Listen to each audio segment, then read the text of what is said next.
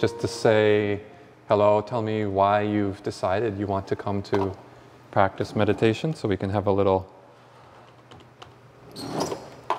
Q&A. Why are you interested in meditation, or have you meditated before? Do you want to start? No. You've never meditated? Yeah? Good. Okay. How about you? Just one time, yeah. And yourself?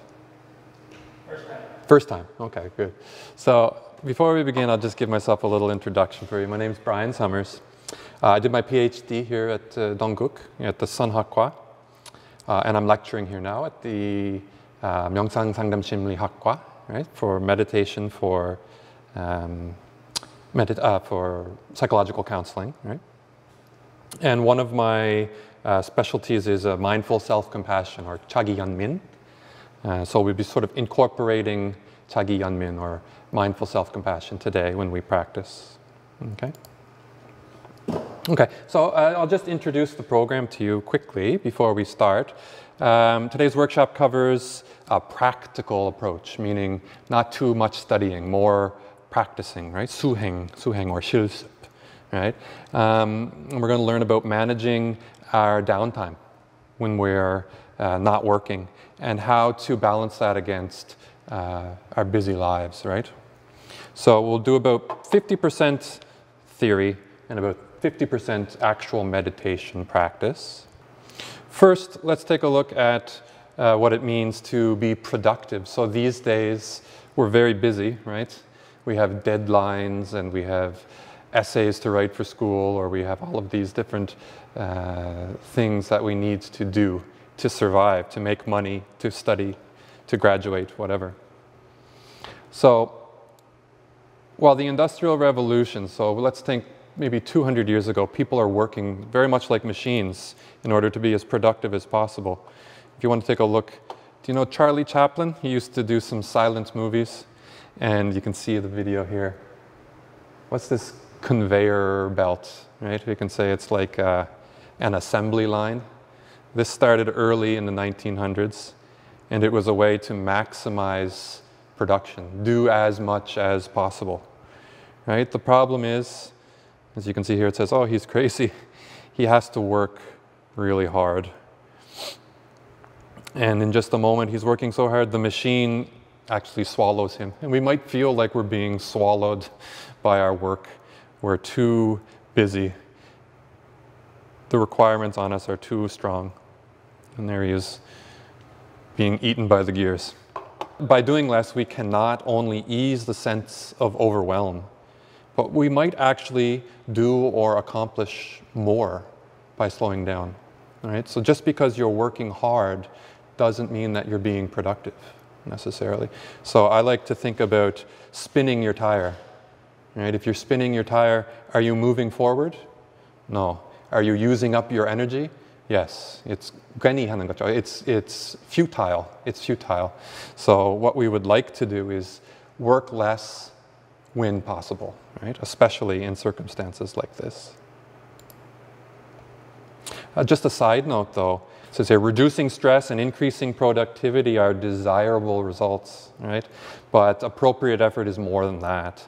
Above all, appropriate effort has a moral discipline at its core, a Buddhist practice. So being productive is fine, but only if the results of this productivity are wholesome. So the whole theme of today, I want you to think about is asking yourself how much work is enough and how much work is too much, right? So in other words, where is my threshold? 기준이 어디냐고. Where is my threshold? And how do you know when you need rest? So can I ask, how do you know if you need to rest? Do you have any sign, any signal? So for example, for me, I feel fatigue and neck pain. And I think like, oh, I must be working a little bit too hard. Are there any other signs that you're working too much? Possibly in your body, right? Yeah, sleepy, exactly. You want to rest, you want to lie down, right? Any others? I have here, maybe we can't concentrate. right? Or we have headaches, neck aches, back aches, or fatigue, right? So you can easily be angered, right? So then the theme also is about slowing down. When we realize we need the rest, then we need to know how to rest. Sometimes it's difficult to rest. So slowing down. And meditation's a tool we can use to help us to slow down. So the first practice that we're going to do is actually called samatha, or cessation meditation, if we use it in English. And you can see we have two Chinese characters up here, ji and guan. And ji is what? Stop, right? Guan means to observe. But we're only going to do one at a time. First is ji or samatha. So this is a fundamental practice. And it just means watching a single object. Whether it could be a thought, it could be a sound, it could be an image. We're going to use the breath. Breath is usually where meditation begins. So watching the breath. So you see here one-pointedness, calmness, stabilizing. I have a picture of an anchor, right? An anchor, and this is symbolic of the practice. Why we're going to anchor our attention on one thing, and in this case, on the breath. So once you realize the mind has wandered away, back to the anchor is going to bring it back, and I'm going to focus on the breath. So all we're going to do is sit comfortably. If you maybe rock back and forth a little bit, try and find a balance point so that you're not leaning one direction or the other. Back and forth or side to side. So let's just start by taking maybe 2 or 3 really deep breaths in. So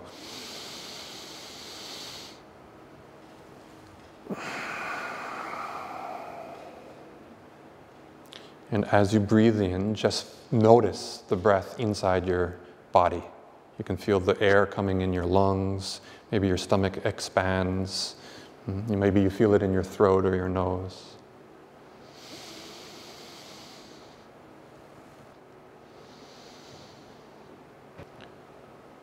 Take a moment to feel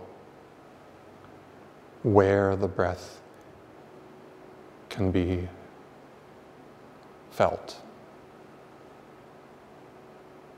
Where do you feel the breath?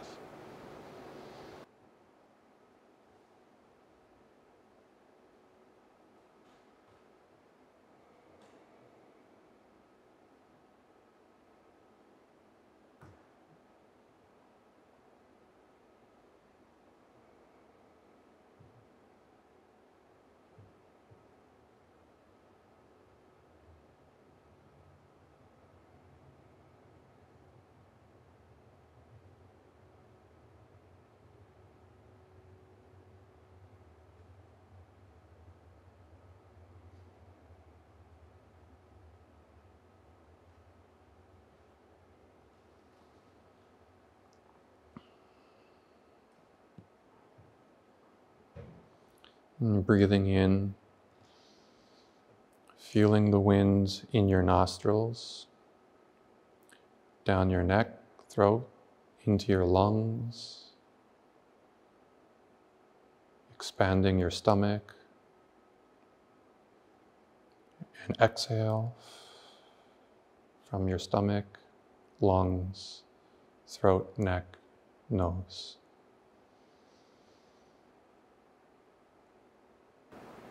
Now we're going to release the breath and come back. When you're ready, you can open your eyes. So in mindful-based stress reduction, they had this great acronym. It's so simple. It's STOP. S-T-O-P, right? And it's just so you can remember quickly and easily, because sometimes when we're so busy, it's easy to forget what you're supposed to do, right? It's like, oh, I'm all anxious. What do I do to help myself with mindfulness? Stop. So literally stop. Ji, right? Ji 명상, or Ji means stop. And that's what we did just now. We did the stop and the take a breath, S and T. That's all we did. And that's a breathing meditation. But there's a second half to stop, isn't there? It's O and P. And that's observe and proceed, observe and proceed. So the second half then is going to be observation meditation. Observation meditation. And so you can see here. Now we have the guan, right? So guan is vipassana, or vipassana. And this is the second half of this fundamental practice, right? So vipassana is almost always, or maybe I should say always, practiced together with samatha, right? So they're two in one practice. So the stopping is just so that we can calm. Then we can observe and take a look. Oh, what's happening? What's going on? You know, what do I need? So when your neck is sore, your head is sore, or you have some like upset stomach, or you feel sleepy, something like this, that's your body telling you something, right? It says like, stop for a second. You're too busy, you need to have some rest, right? So we're just learning very simply to not ignore the body, right? So like if you have a headache, take a Tylenol and keep going. But the headache is like a message which says, Tylenol's okay, but maybe you need to rest some too, right? So after we do the breathing, we're then going to explore what's happening, right? To sort of understand what our own bodies are telling us.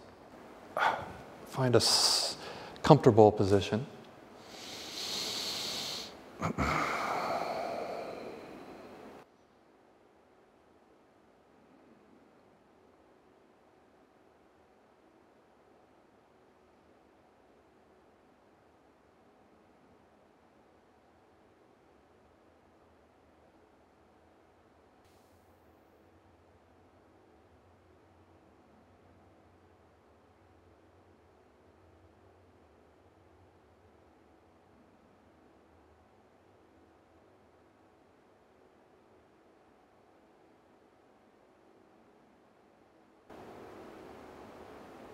Whatever the sound, inside or out, just watch it with your ears, listening, and letting it fade away.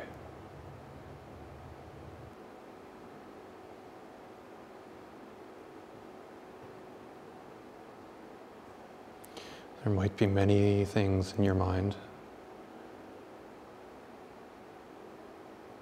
and maybe not.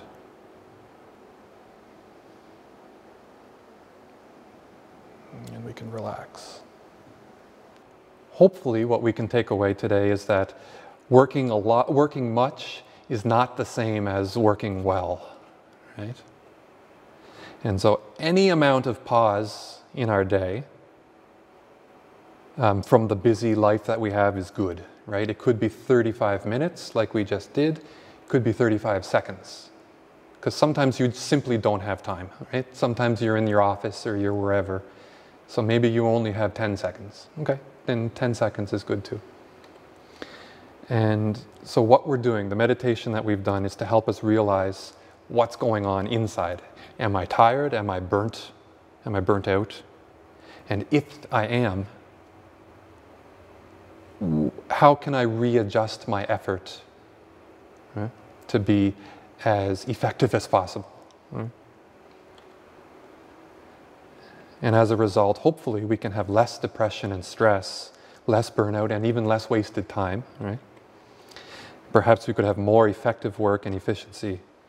And we might even find that what was once unpleasant might be less unpleasant, even pleasant at times. And of course, as you noticed, you're going to be distracted, right? So cultivating that habit of stop and observe, it can help break the busy mind. It can break the cycle of busy work.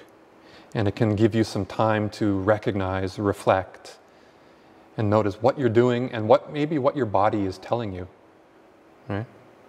So you can ask yourself a couple of questions. Am I spinning my tires? Am I overwhelmed, or am I challenged, or am I safe? And like in the Nikayas, am I too tight or am I too loose, right? And hopefully we'll have that nice melody, that in-between, right? That gives us the most satisfying sound, or the most satisfying feeling. So the question then is, if this was a little bit too much for the future, maybe you can do shorter periods, and then in time build up to longer periods, if that's what you want to do. Or maybe you can recognize, which was the practice that was sort of suited to what I need right now. So it sounds like maybe the breathing or the samatha was a little bit more comfortable for you. If so, maybe you can put your attention there for a little while. This was just like a big introduction to many different things. So just by noticing that was very good. If there's no other questions, and then we can wrap it up, we can close. Yeah. Nothing else? Okay. Thank you very much. Thank you for coming out. Yeah.